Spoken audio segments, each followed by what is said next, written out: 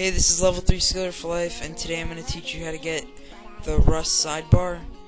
Basically, it's just a high score lookup right next to your RuneScape screen if you're playing on an internet browser. Here it is right here on the side. Now I'll teach you how to get it. You go to this link.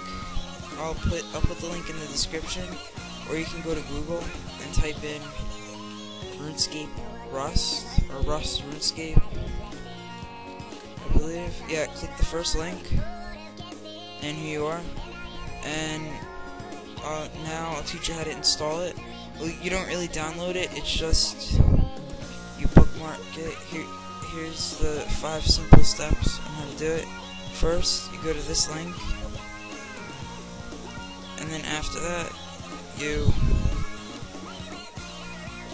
add the page to your bookmarks, like this.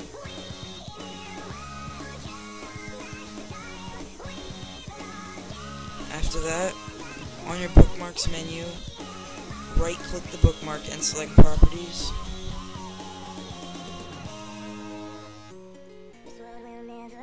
Then you click Load this bookmark in Sidebar.